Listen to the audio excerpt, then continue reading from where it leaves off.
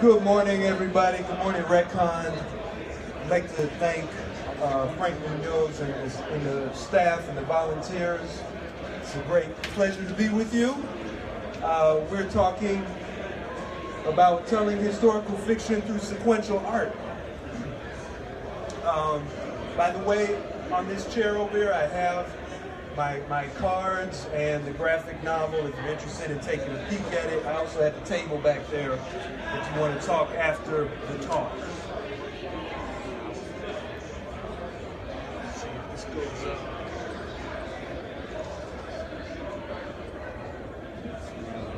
I need to use my hands. All right, anyways. Anyone here? I have two terms, historical fiction, sequential art. Is anyone not too sure what these terms mean? They're kind of big words. Cool. So, yeah, historical fiction basically is telling stories that take place in the past. But usually there's a subgenre for that genre, and that is fantasy and alternative. So we can go back in history and we alter it a little bit to meet a plot. And of course, sequential art, as it seems like we all know, is fancy word for comic book art. And my definition for sequential art, my definition for historical fiction is basically it presents unusual facts that come from fantastic reasons. And we'll get more into that as we move along. At the end, we'll have a little time for questions. So make sure if anything pops up in your mind, write it down so that you don't forget. I'll do my best to answer. For many years, this old painting by Carl Gustav Lindbergh was on display in an 18th century palace in Sweden. Now, as we know, pictures serve a story, and quite often it's a long and complex series of stories. I want to ask in the audience here, what do you think, raise your hand, what do you think is, just looking at the picture, what do you think is this man's story? Anything. This is not a trick question. Yes, sir. He's good at chess. He's good at winning at chess. Interesting. Anyone else? Yeah. He's got a wealthy standing. Yeah. Yes, sir. Looks like kind of like a military leader. Great. Great. So, what is unusual about this to you? What is his face? Most historical images you see, they're very serious. A lot of them. Oh, that's. Think about it. He knows something. He got a little grin like he knows something. Anybody else?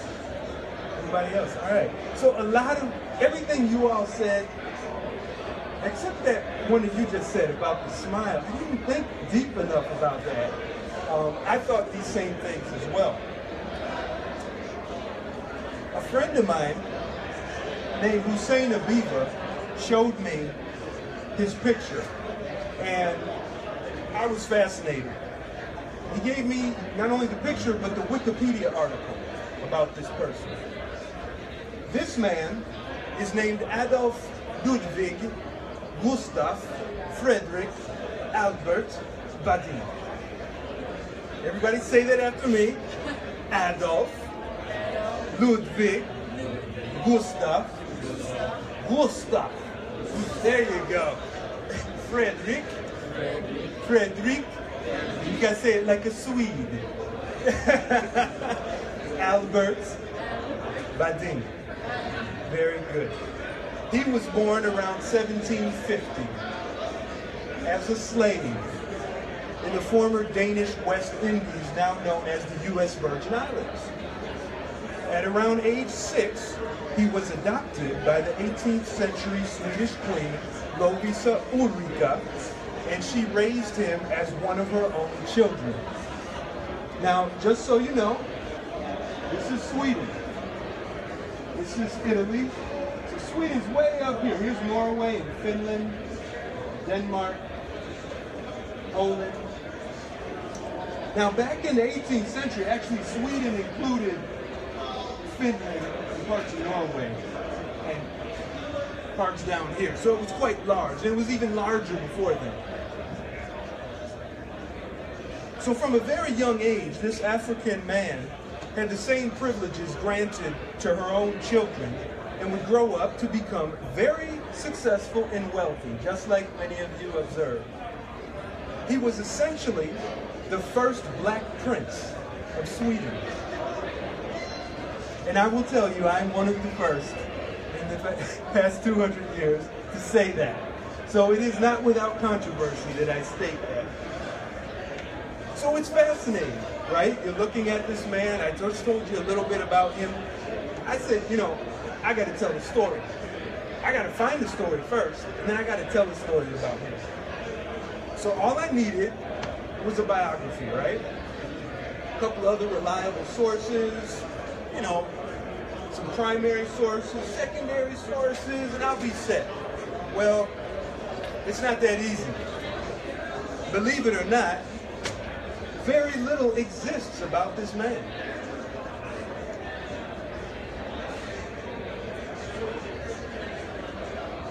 There is one known diary written by his hands.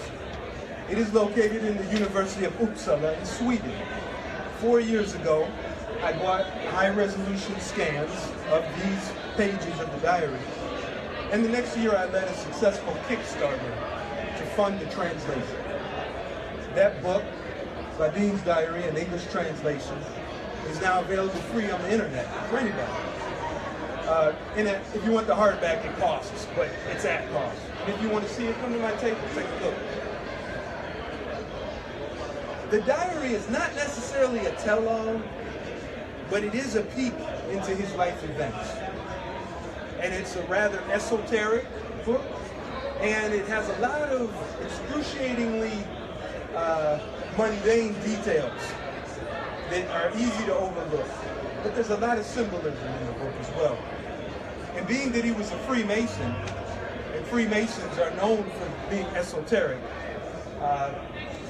that's probably why. Another source that exists is an historical fiction series of books about the lives of Swedish monarchs that includes moments with Badin as he worked in various capacities. This set right here is called The Morianen, or The Moor. The author, M.J. Crusenthal, wrote it in the early 19th century after acquiring Badin's entire library from his widow. I only recently was able to get these for myself because the price had come down from $800 to about $100. So the Swedish language in it is very old and flowery, and it's very hard to read. I thought I'd become fluent in the language, and I'd read that and say, wow, man, you got a long way to go. So, oops, I skipped okay, so the other book is Alan Pred's The Past Is Not Dead. This is a brilliantly written English language book that's an expose on Swedish colonialism and institutional racism, framed by an incredible amount of fictional and factual details regarding Badin.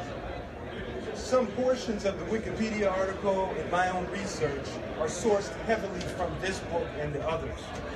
Now, my slide back here, this gentleman is one of my most important sources for my graphic novel. This is Mr. Donald Claiborne.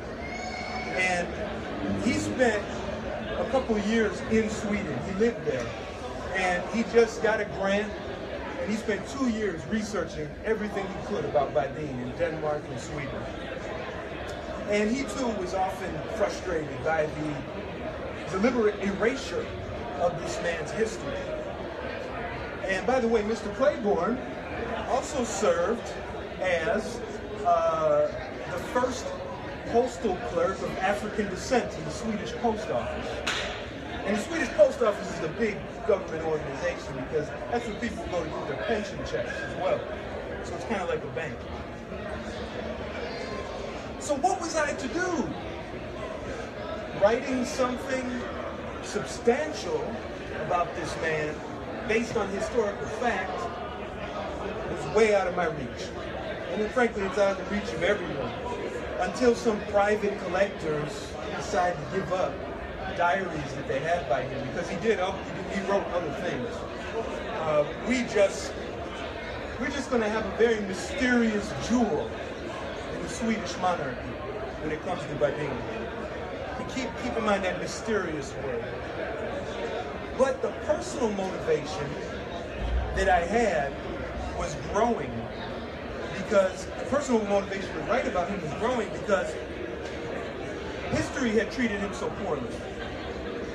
And I just wanted to give the man some justice. As I had just returned from a humiliating experience with bigotry in Sweden, where my mixed African heritage and religion were maligned, I could not stop thinking about Badin. I was reminded that the dark-skinned immigrants of Sweden were often hated and slandered by certain privileged politicians and their followers, what they go through.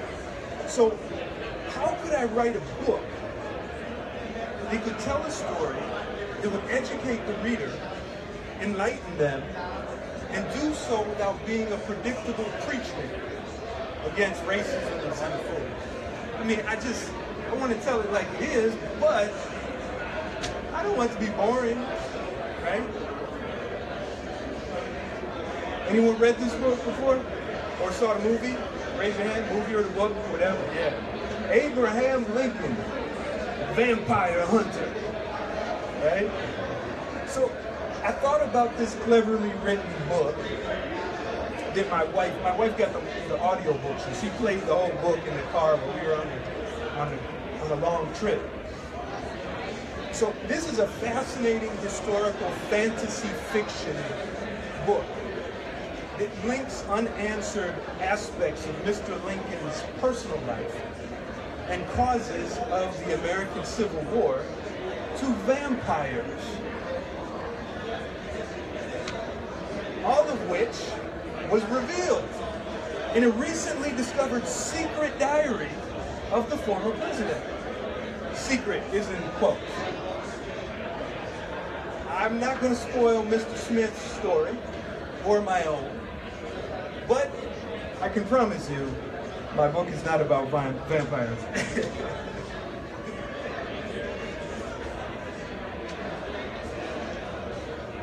This is a panel from the graphic novel. So the historical fiction genre seemed to be the best option for a story about Badin. In fact, the intrigue of his adopted mother, Queen Lovisa Ulrika, has been one of the many interesting characters in Swedish history. We were just talking about that, right? Yeah. And this woman was actually also born outside of Sweden, in what is called Prussia. Anyone know what? I didn't say Russia. I said Prussia. Anyone ever heard of that place? Yeah. Yeah. So Prussia, my map is gone, was kind of encompassed Poland and Germany, big area. Okay. And her brother was a man who maybe you've heard of, known as Frederick the Great. Great general. Yeah, that was her brother.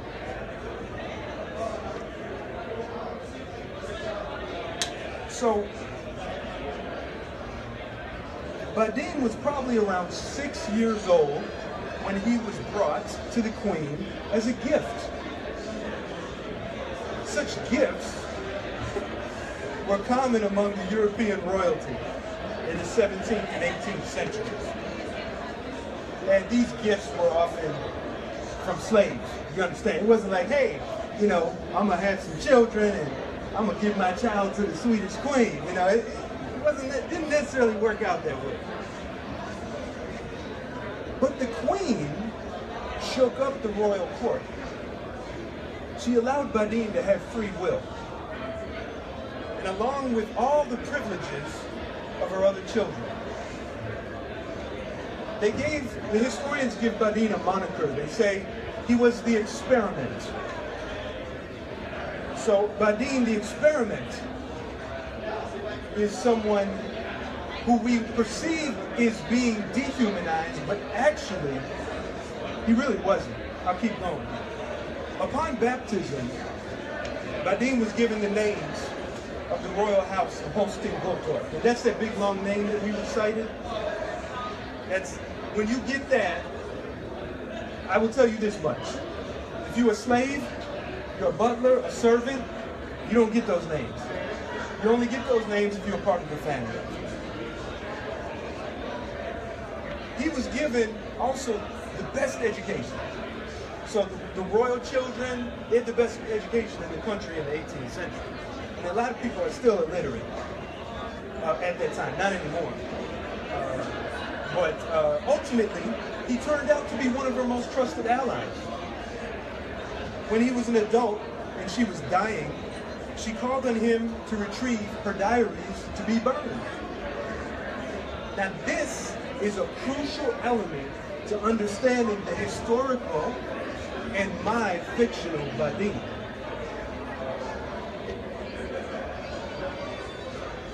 Now I say my fictional Badin because many others before me have portrayed their fictional Badin as a stereotypical sexual deviant and a clown.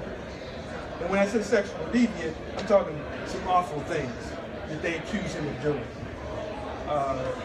One of which is impregnating his adopted sister. All a lie and debunked by Alan Fred.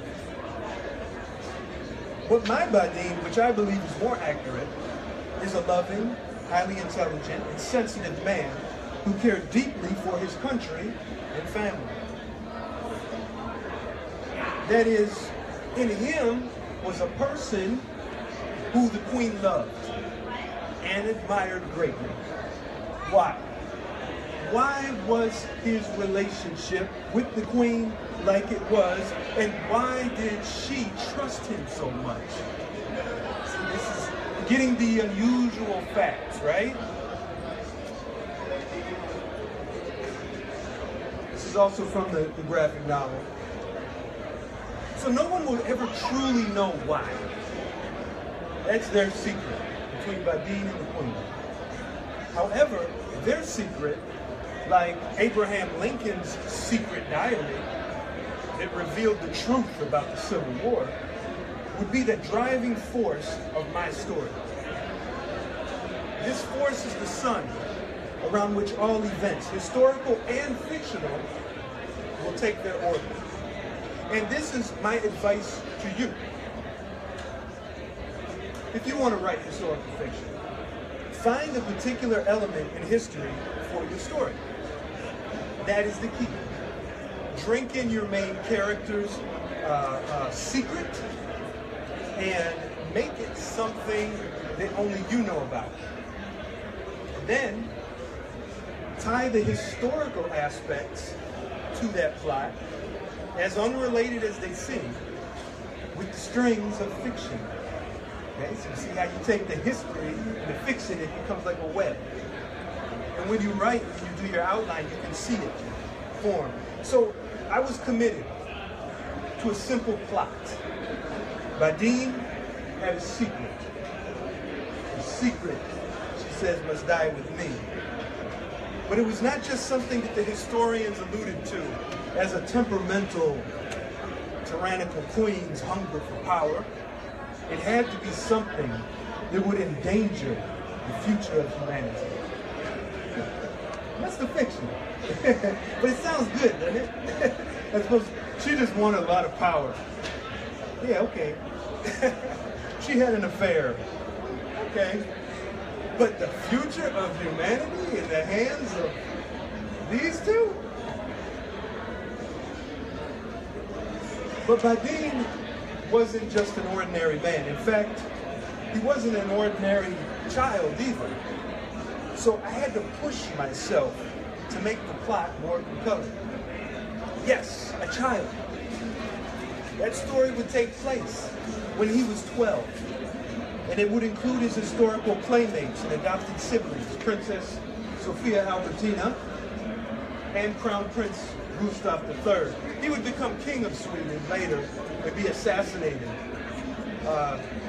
Very famously, you can go to a museum in Stockholm and find the gown, the suit he was wearing when he was shot. Woo. But Gustav would be 16 and Sophia would be 9. The historical sources about these two was in abundance. Moreover, many of their experiences would have been shared with Badin. So, can you imagine? You're in a 500-room palace. You're 12 years old. You got free reign. Queen says, leave him alone. I'll take care of him. And you got resources that no one else in Sweden has. What would your life be like? Can you imagine? Well, anybody here, as a child, or you got a child, oh he's busy, listen to something. But, oh, you're a child? Yeah, you're a child. What's your favorite adventure movie? Or book? Book or movie? Any, you can think, and when you come up with it, raise your hand. Anyone else? What was your favorite adventure movie as a child or book? Raiders of the Lost Ark. Yes, that was one of mine too. Harry Potter. Yes. Gosh, I thought of that. How about you now? I know you got one now. Goonies. Oh my God, man, he's watching the retro. You and Dad are hanging out. I can tell. That's really good. Me and my son, we watched Tron. Before Legacy. Then we watched Legacy after that. But anyways, yeah, so the wheels are spinning, right? You're thinking of adventures in the palace, adventures outside the palace, or adventures when you sneak out of the palace. Imagine that.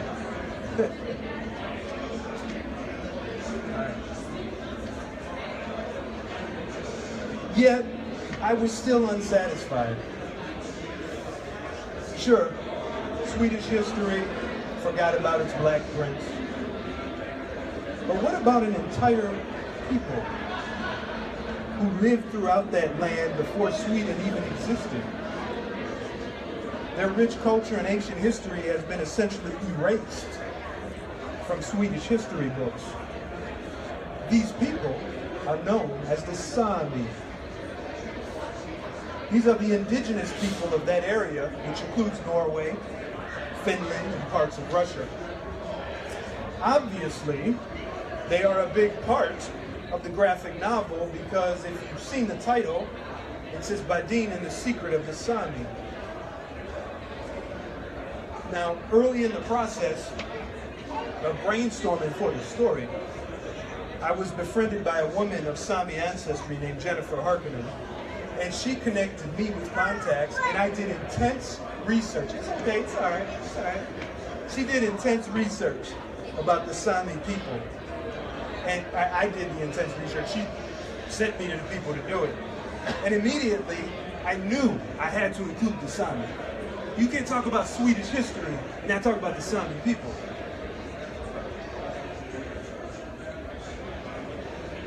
We're gonna watch this video by Saami artists. It's very short.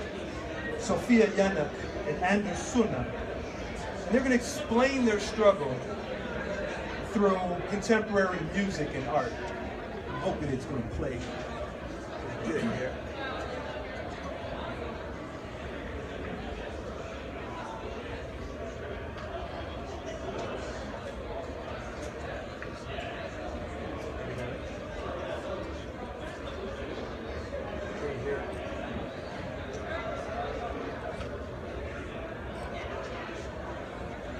So, there's narration in the background.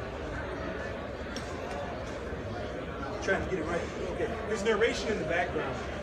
And it's a scientist talking about the crimes against the Saami people by the Swedish government.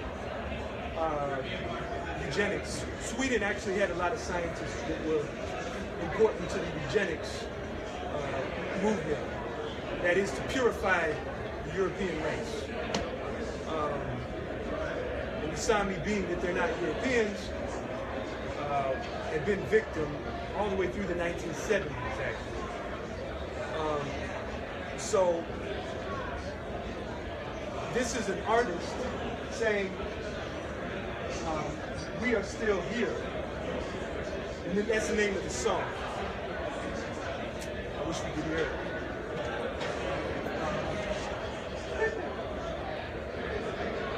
I'm afraid to touch it. So I put the lyrics. It's really a beautiful song. It says, kill the bison. Sorry.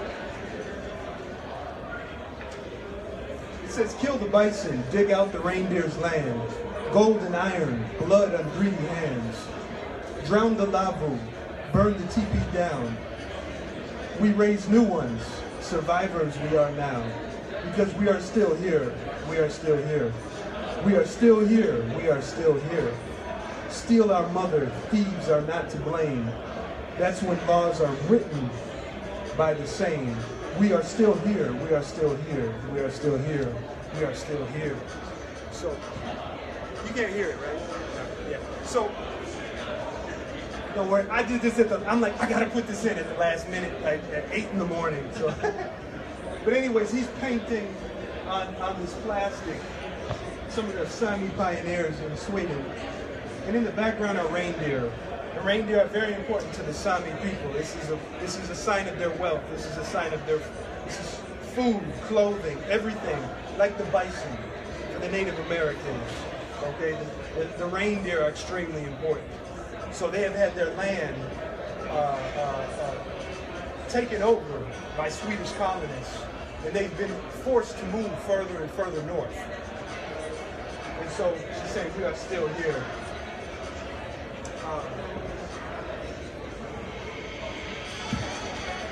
Can you hear any of that? So that's a yoik.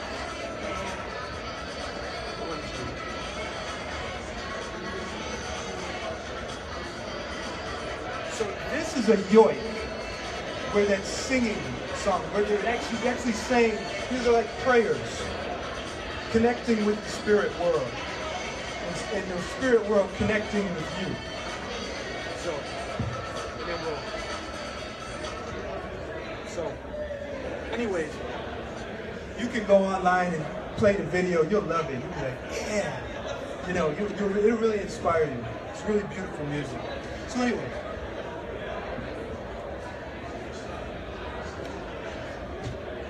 So I had a sculpture. It was like a sculpture. The story was, I'm forming this sculpture, and it's taking shape. The historical fiction story is really taking shape. So I wanted it to also celebrate and honor and respect the indigenous people, especially not just the Saami, but of the world. And I wanted Swedes and others to repent for their excesses and not look down upon the indigenous people, nor even speak for them, because they can speak for themselves. Moreover, I want the readers in general to see that the indigenous people are a link to our past and our future. So the plot matured to this.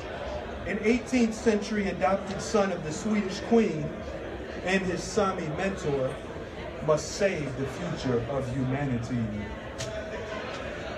Now, as Peter David, anyone familiar with Peter David? He's a writer. He writes like comic books. But he used to write a lot of comic books back in the 80s and 90s. He's really a genius, and he has a book called Writing for Comics. He says all drama is conflict. Badin in The Secret of the Saami needed a villain, an engine with which I could crank up the drama. So I have a video here. Of course, the sound is severely compromised. You can read it.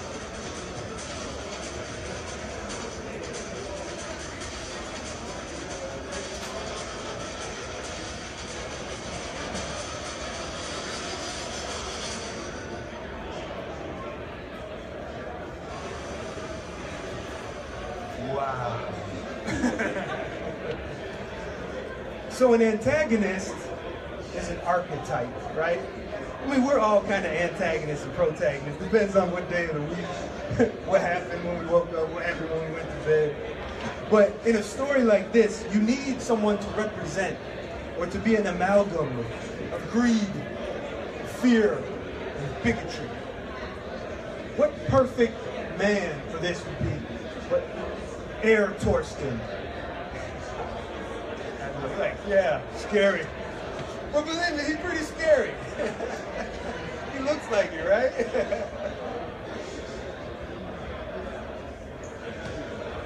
So I had a solid plot. I had protagonists. I had antagonists. This was the beginning.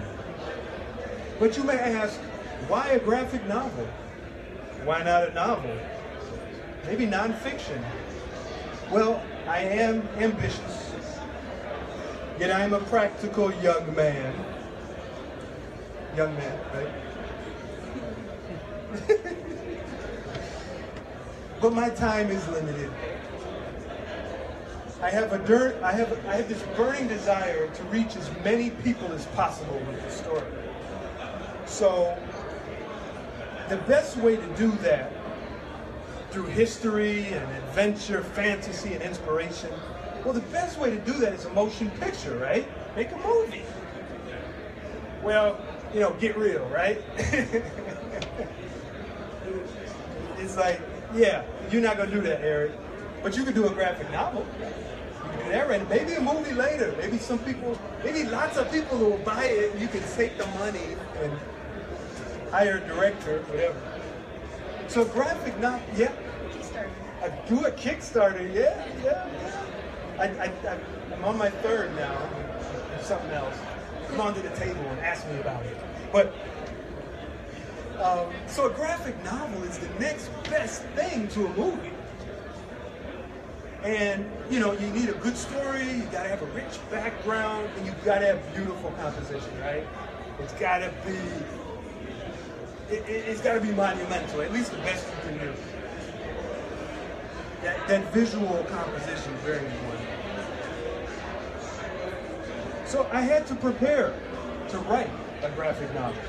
Now notice I said write. I said write a graphic novel. That's where it starts. No, don't start drawing the artwork. I got this idea.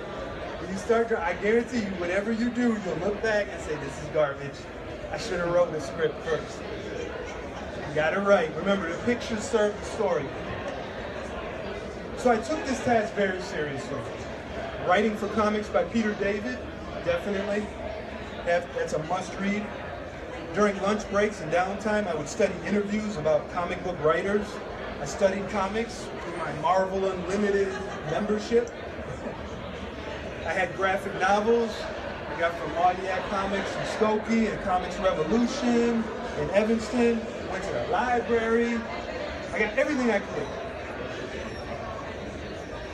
So using Microsoft Word and then later Scrivener, I spent a few months writing a 10,000 word outline for the story. And in this outline, I tie in all the historical facts and figures with dialogue and narration. Art direction at this point was not as important as writing scenes with flow. So I continued for many weeks revising that outline and then drafting model sheets for all 25 minor and major characters. So each character has a history and a sketch, and I did it for all of them, even the ones that just showed up in 2 panels, because I needed to get to know these characters. I had to write about them. The intense research continued. Now keep in mind, while I'm doing all this, I'm researching too. I'm continuously researching Swedish and Saami history, other world cultures, writing and illustrating a graphic novel that takes place in the 1700s. It's got to look genuine and it's got to be believable. At least looking that way, and the way people dress, and the way people, the way their environment looks. There's no cell phones and stuff back in the 1700s, let alone telephones or electricity. So here we go. After many months of writing and rewriting the outline, I was ready to create a full script. Now, during this process, between bursts of creativity, I engaged in long, steady sessions of historical research that created a deeper world for my characters. I also felt that if I could not get a literary agent or a publisher to represent me, I would need to market this book myself. Warning, warning, warning, Will Robinson. Warning, warning. All right, you know, Lost in Space, man. Y'all like, whatever. Let's go, honey. This guy's tripping. No, but, you know, if you choose to do a historical fiction graphic novel, or any kind of graphic novel for that matter, be prepared for dozens of rejections and excuses about why they can't represent you or publish your book. And be prepared to do the whole project yourself. And this is not like or, this is and. Prepare to suffer the consequences. There will be, you will sacrifice your family. You will sacrifice your job. You will sacrifice your savings. You will probably go broke. I speak from firsthand experience, okay? But if you believe in it, you're going to do it anyways. That's why I'm still here. So this realization of possible failure led to the development of a transmedia master plan. That plan included regular Twitter diary entries for the main characters, a video game, and the creation of a 4-part prequel to the graphic novel. The prequel consisted of 4 mini-sagas, which you see here, that would be released every 3 months leading up to the graphic novel release, which was last May, or was this May. A mini-saga is a very short story of 50 words or less. So you have short stories, you have novels, novella, short stories, and mini-sagas. So my mini-sagas would consist of sequential art of 50 words or less, and I would buttress that with written prologues, epilogues, an appendix with glossary. Just every mini-saga became like a little workbook, little textbook, but be fun to read. At least I think it's fun to read. So while the rejections increased from agents and excuses, I had quite a few that said, "Wow, this is a great story, but I don't know how to represent it." I'm like, okay, y'all want diverse authors. I'm giving you a black Swede and an indigenous man. What do you want? You know, 18th century. I guess they just want zombies. Black zombies, I guess. But black Swedish zombies. So, anyways, forget them. The graphic novel became not a graphic novel anymore. It suddenly became a project. And it became a long-term educational, inspirational project. And it became something to vindicate colonized people and portray them through a legendary and dignified lens. So using these mini-sagas as part of my transmedia campaign, I wanted to generate interest in the book as well as outline important aspects of important historical events in Europe. And keep in mind, these what you see here, this is not the graphic novel. These are just stories of a backstory for the graphic novel. And I wanted to use these to also guide the reader into the graphic novel and make it more of a comprehensive experience. So from here on, I'm going to share examples of how I link historical events to the plot through fiction. And as I explain these, I want you to think about how you might link them whether it's in my story or your own story. All right.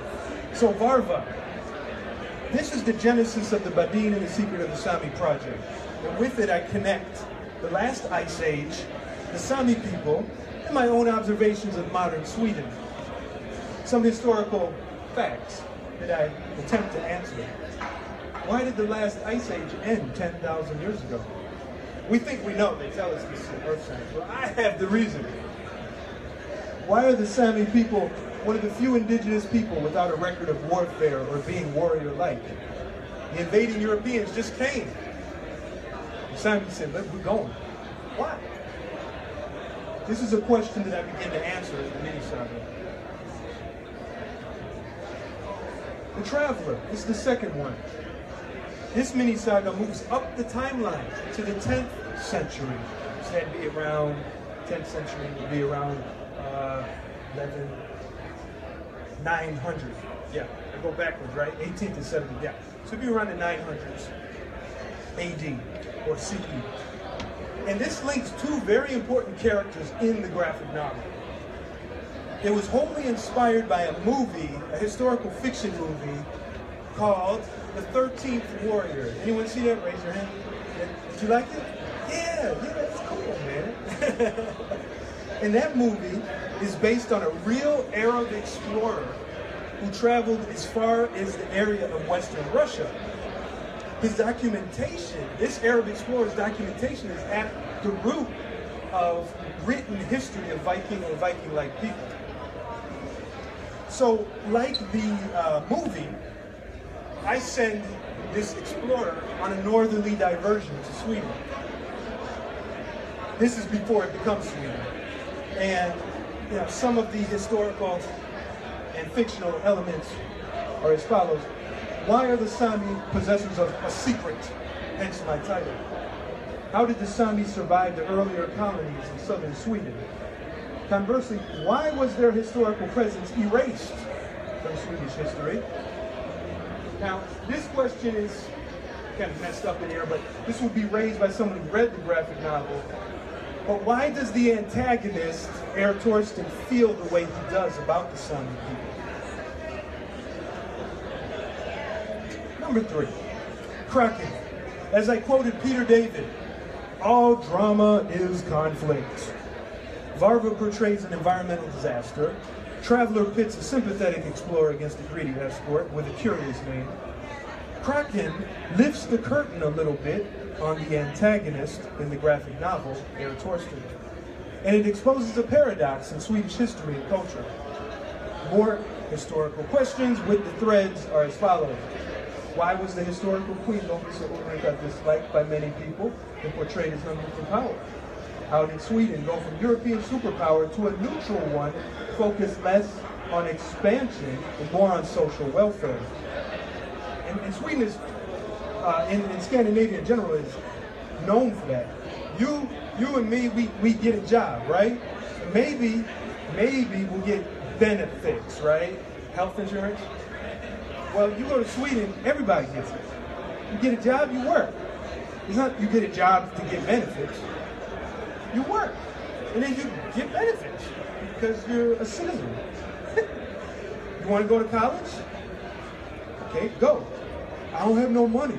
You don't need money. Go. Taxpayers, everybody pays for everybody. Taxes are high. Well, that's what you got to pay for. So Sweden is known for this. And there are people now trying to change that there because they want more money. Anyways, what or who spawned the erasure of Saami culture and identity in Sweden? So the final one called Mirror, this is the final mini-saga. Regardless of the history and the action behind the story, your reader has to relate and sympathize to the main character.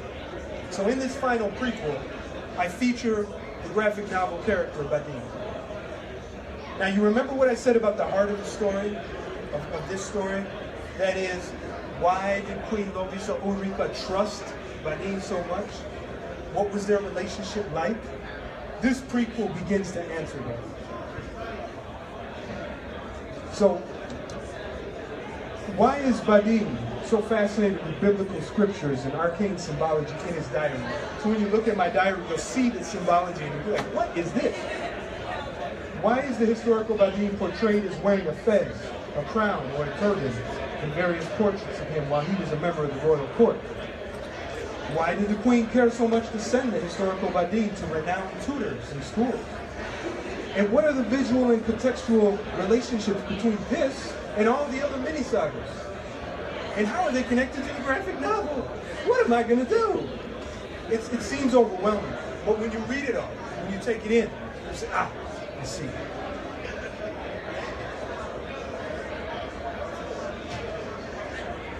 So with the mini-sagas, the character diaries, and an online trivia game featuring a theme song, I even got a theme song, I have an entire world steeped in lore and mystery. From it, the reader can get a very deep understanding of the graphic novel.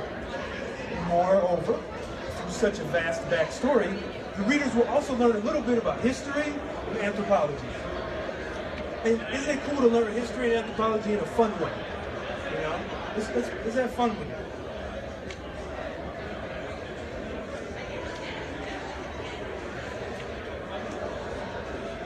So, one of the really cool things about historical fiction is you can write it about yourself. So imagine you put yourself in the story, right? You're like, hey, Abe Lincoln, vampire hunter, I'm your assistant. You can do that. So in my case, I wrote about my great-great-great-grandmother.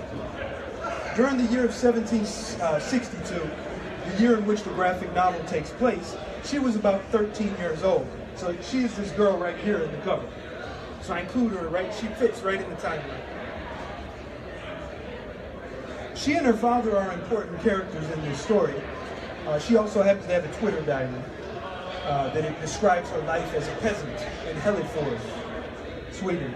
I remember when I first looked at her in the proof copy, you know, of my graphic novel, and it kind of brought tears to my eyes. My eyes welled up because, you know, not only was I the first of her American descendants to return to Sweden and rediscover her, but I was the first to tell a story about her. So it's kind of cool, kind of fun. So think about that, you know, put yourself in the story too. Or one of your ancestors, if it's very old. Or one of your descendants, if it's in the future, it'd be a fantasy. So, through her, I answer a few questions about her unusual history. Why did her mother die when she was 12? We don't know. The family history, it doesn't really say. What is the significance of her great-great-great-great-grandfather? And that today, in Bredsjö, Sweden, there's an entire outdoor museum named after him, and volunteers portray his arrival from Finland to Sweden in the 1500s. Why? Why is that? Yeah, where's the connection? There's a connection.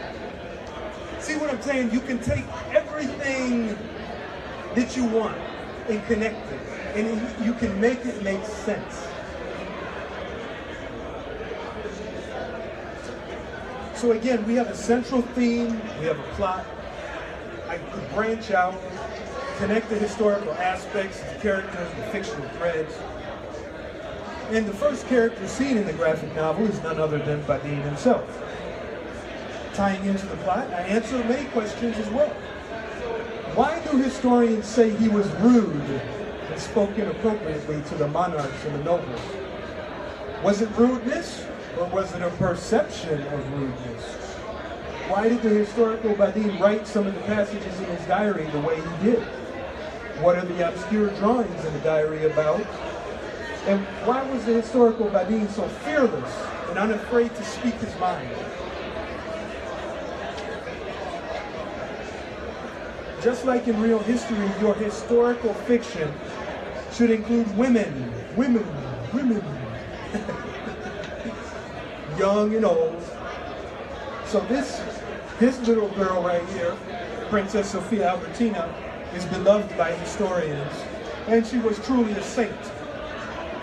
As an adult, Princess Sophia Albertina created charities for the poor, and she pioneered co-education. That means boys and girls can learn together in school. Why? Gustav III, right there, her brother, was said to be uninterested in marrying and seemed to be always at odds with his mother, the queen. Why? That's a big one. And Swedes in Sweden would be like, yeah, he wasn't interested in marrying because he was, wait, I have to read my book.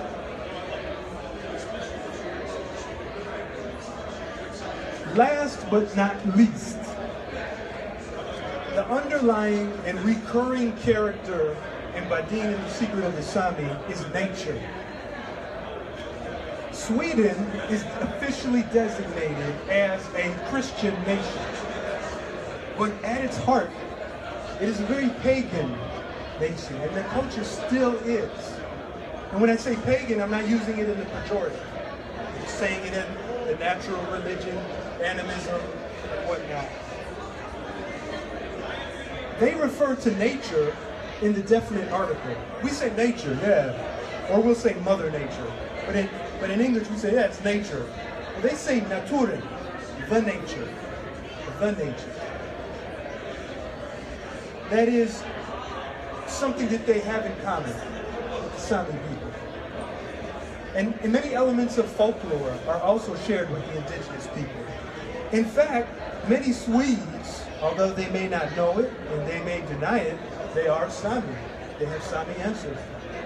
And this is due to Sweden's adherence to eugenics and race biology in the past. They're getting over it now. They're not through it, but they're working on it. Many Saami people were forced to deny their original heritage for acceptance into Sweden. Mining is a really big industry in Sweden. It is so intensive. Check this out. One of the largest cities in the north of Sweden has to be moved. They have to move an entire city because underneath the city and near the city, they have done so much mining, hollowing out the earth, that the city is collapsing. And they are in danger of a serious catastrophe. This city is called Kiruna. So, doing this, now they're altering the grazing lands of the reindeer. They're altering the water for the fish. And the Saami people again are saying, no, you cannot do this to us. But the Swedish government said, well, we have to. You see? So I had to study mining in Sweden in the history, because I had to be accurate. Again, we have concepts of fiction and history. Why, if the richest resources are in the north, did the Swedes stick with the central part of the country? Why did the silver mines seem to go out of business, reopen, and shut down again? This is what I found. It was fascinating. Why did 1.3 million Swedes emigrate to America in the 19th and 20th century when the land was so rich with resources? Yet we are told it was not. But why were they caught off guard if so many people had to leave? And why should Swedes take the Saami seriously when they protest against mining and damming of the waters? So here we're at the end. Remember, find the unusual facts and present a fantastic reason for their existence. You need more strings, more connections. This is what you must think of when you're writing your historical fiction graphic novel. Research, research, research. Keep the adventure rolling, and remember to make sure you follow a consistent flow from the beginning to the end. So from the mini sagas, in the writing all the way to the last page of the graphic novel, I carefully construct a deliberate and easy to navigate maze that leads to an inevitable end.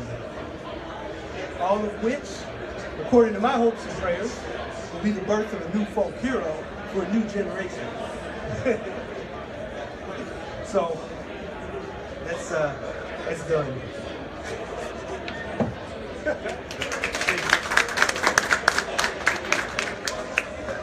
I noticed know this was kind of deep. It's like, whoa, Professor, forgot my notes. Okay, we have a quiz now. Would you please pass the quiz? No, just kidding. So, I am an artist, okay, but I'm kind of like a nerd about it. And there were 79 original series Star Trek episodes, and you know all of them. But anyways, let's talk. Let's talk about anything on your mind. Any questions? So, historical fiction, has anyone read any historical fiction? Any particular one?